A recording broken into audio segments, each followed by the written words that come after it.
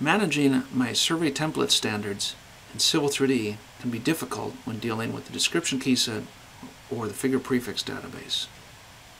If I use Survey Template Manager, I can export these to an Excel spreadsheet. Once there, I get an easy interface where I can do simple dragging and dropping or deletions of rows. I get drop-downs that provide me the styles that existed in that drawing. If I'm creating new codes, I simply type in the new code.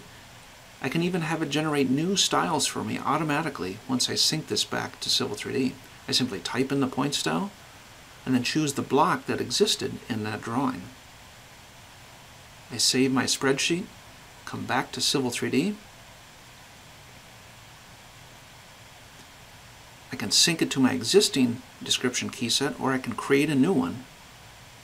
Survey Template Manager will give me a report showing me the new codes created, changes to existing codes, or codes that are deleted.